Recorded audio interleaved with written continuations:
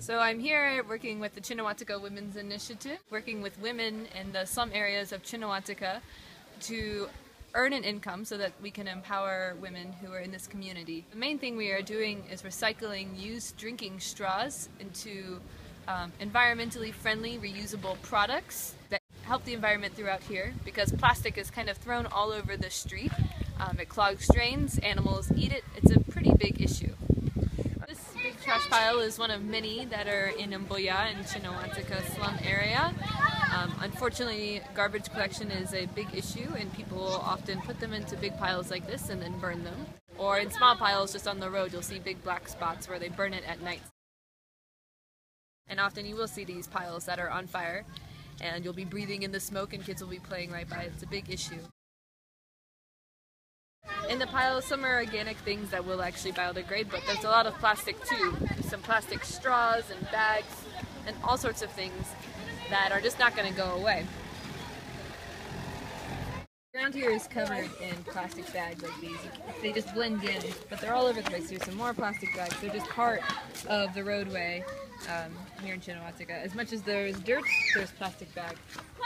And Kinawataka got its name because it means the earth, it means the dirt. And it's kind of sad to see that the dirt is no longer on its own. It's now Kinawataka and plastic. Yeah, so our big plan is to try to address plastic waste in particular that's in Kinawataka. To try to collect straws in the community and then make them into reusable bags, which will be distributed in 5 of the local stores here. The idea with this is that if we distribute these bags, they will use these reusable, durable bags instead of plastic. And we can reduce the amount of plastic bags in Kinawataka by 100,000 over the next year. So this bag here is one of our small shopping bags. It's actually one of the bags that we'll be distributing, a sample of one we'll be distributing throughout Kinawataka markets in 2015. And we're going to give out 400 of these bags, which are made out of recycled drinking straws that come from around Kampala and are they're washed, they're woven, and sewn together by women in the Kinawataka community. This is the Mbuya Shopping Center in Kinawataka. It is one of the 2 stores that participated in our pilot program of the bag distribution back in 2012, and they are the largest store in Kinawataka. And they're really excited to work with us going forward. We have a great relationship with the store owner, and she's really excited about the bag distribution.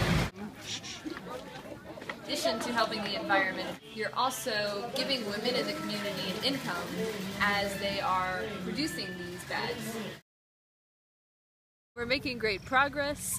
It's really exciting to see the change happening in the community and be able to support the people in Kinawataka and improve sanitation and their livelihoods. I've really grown a lot personally and professionally through this Peace Fellowship with the Advocacy project, and I'm excited to have a way to contribute to people's lives in Uganda.